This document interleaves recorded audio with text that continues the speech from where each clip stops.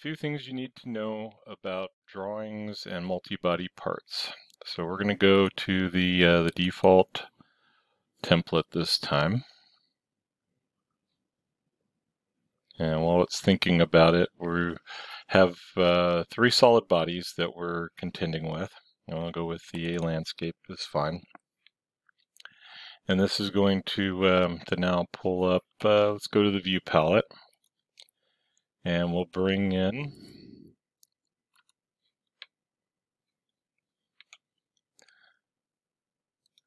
and make sure that I'm finding the multi-body part. And in our process, we already created the assembly, so we can go to the assembly, and that's going to have the better functionality on the exploded view. But if we're just bringing in geometry, and we want to detail some of these items, then when this comes in, it's going to act like the normal drawing. We're not going to have the exploded view available. And what I really want to work with here is come back to this sheet, and I can do the same thing. And this time I'm going to be looking for the base.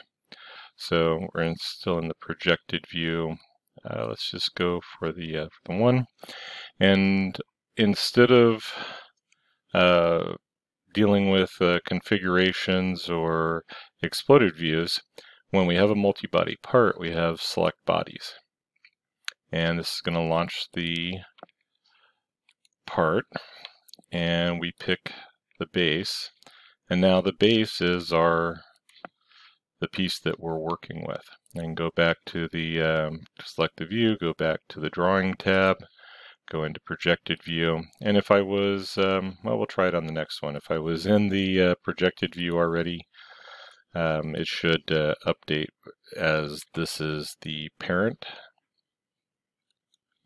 and this is going to reference the parent geometry. So default link to parent, selected bodies. So we'll set up on our first pass again, going through, and if I bring in the top, bring in the projected. If we want an isometric view, you can put in an isometric view. Making sure I'm on the parent view, then I'll go in and I will pick for the gasket. And this is another place where having the names on the solid bodies helps.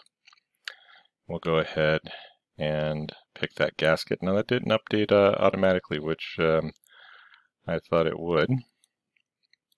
So since it is of its own set, we'll just go back and pick. Notice we have the cosmetic thread from the base or from the top still showing up, so that might be something we'd have to hide. And I would want to make sure that it doesn't hide the cosmetic thread in the other views, that I'm just hiding it for that view on that sheet. And if we look at the breakdown, so the drawing views, and then we had the cylinder base, and when it comes down to its whole thread, that's probably where we're activating or deactivating the view on that cosmetic thread. And then lastly would be the top. Oops, it was already in there, so I should just be able to refresh it. There we go. I'll grab the top. And since the projected view wasn't any great help last time, we'll go into the select bodies, make sure that I'm getting the cover plate. I can go back, let's see if we right click, and be able to see those drawing views, projected views. And if I was doing enough of this, and now I don't see it, so if I was doing enough of this, I might add it to the heads-up display or to the S button. Now there's a projected view, so that'll work. And that makes my first pass with just the multi-body solid bodies without having to extract out for the assembly. So next pass would be to apply dimensions, make sure that the if we're setting up for layers, we would set up the layers. We possibly go back to our custom template. Let's see, make sure I'm in the correct assignment folder and save it. All right, so let's go ahead and close this. And for the actual assembly, then we want this multi-body part open as much as possible, meaning that it should be open when the assembly is open. And I'm going to do the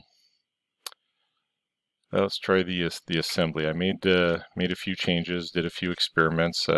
Can't leave well enough alone. So for the assembly, for this template, I duplicated sheets with the predefined views, since the document template holds those predefined views and empty views, and I decided that at least for my purposes, the notes attached to the empty view weren't as functional as putting it in the sheet format. So still experimenting, still trying to find those better ways to utilize these tools. So let's go this time to the assembly. And as I mentioned, it's going to be a lot easier to work with and manage our geometries. So let's see if I drag that to, nope, that's going to just go ahead and put in the view, so that didn't really help. So with the predefined view, we're just going to insert the model and find the assembly, accept it, and then we'll go the other route and click on show an exploded state. For, I think, more keeping track, cannot insert the bill of materials. So one of the future changes I was planning on making to the document template was putting in a revision table on each of these sheets, but at this point we haven't had to deal with many revisions. It's just more of a placeholder for the future process. So the way that this sheet would work then is our predefined views. If I insert the model, because the multi-body output the 3 parts and the assembly, I'm going to grab the base chamber. And that's not quite the view that I would like, so let's go to the top. Okay, and because it is per standard and this template has been pretty well set up, then I'm going to get the color corrections and the layers applied to the geometry. So a little bit helpful to maybe see the side view. If not, then I can always delete it. And if I decide that a section view is better, let's see, we'll get into the drawing, grab the section view, place it, and accept it. And that one goes through. The other options were basically if I wanted to bring this off at an angle or jog to show some additional detail. And then we'll go back through the same process. And we'll browse, since they're not open, browse to the gasket. I'm just kind of going in the order that it would assemble these. The predefined view is always going towards the front, and based on how I created this model, then I'm going to have to, at the very least, adjust that view. And then insert model, and we'll go for the cover plate. And one more adjustment of the view. All right, so this isn't affecting the document template at all, And if I noticed that I was getting to sheet 5 or 6, maybe I had an assembly with 10 parts. And I just kind of arbitrarily decided that 6 would be enough, or more than enough. So in this case, I would just go ahead and delete the not needed. And all I did was right click on the S5. And then if I decided that I needed additional, I would just copy that, right click and copy, and then right click and paste.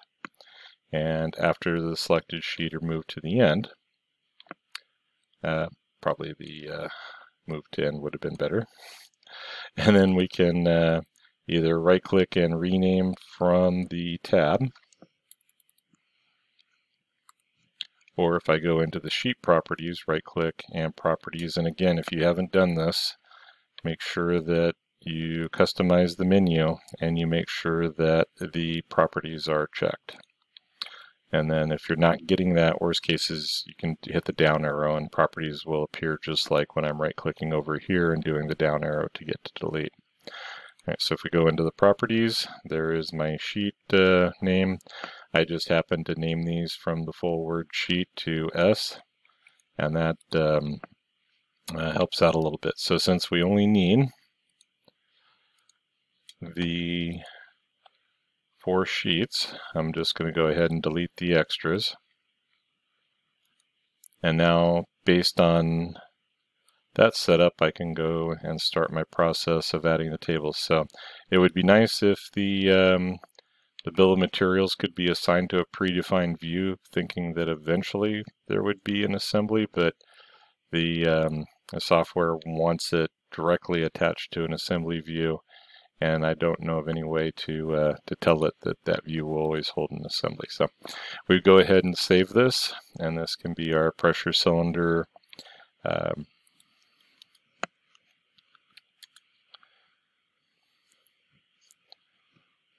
assembly drawing, and we'll go ahead and save that. Now we're ready for the next pass, putting the balloons on, going through, verifying our layer colors, our geometry, adding dimensions, making small adjustments to the views as needed, and completing out that process.